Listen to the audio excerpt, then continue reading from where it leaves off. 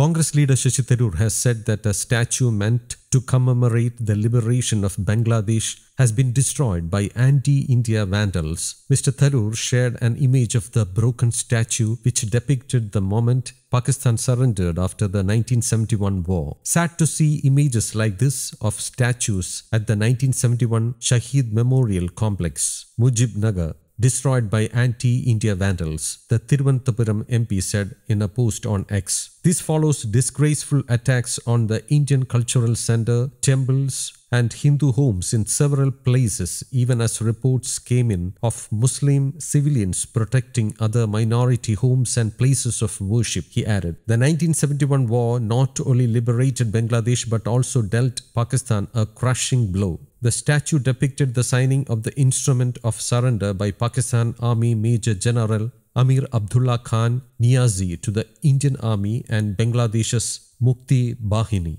Major General Niazi surrendered with his 93,000 troops before Lieutenant General Jagjit Singh Arora, then General Officer Commanding-in-Chief of India's Eastern Command. This was the largest military surrender since World War II. A student-led uprising in Bangladesh has led to the resignation of former Prime Minister Sheikh Hasina and several other top officials. At least 450 people were killed in more than a month of deadly protests that led to Hasina's exit on August 5th. Jamaat-e-Islami Bangladesh, Pak spy agency ISI, China and even the US are said to be behind toppling Sheikh Hasina's government. Hasina faces allegations of murder, forced disappearance, money laundering and corruption and must face the law. Amir Khusru Mohammad Chowdhury, a senior member of the Bangladesh Nationalist Party, said, "The protests also turned out to be harsh on Hindus residing in the country who have been subjected to several attacks against Hindu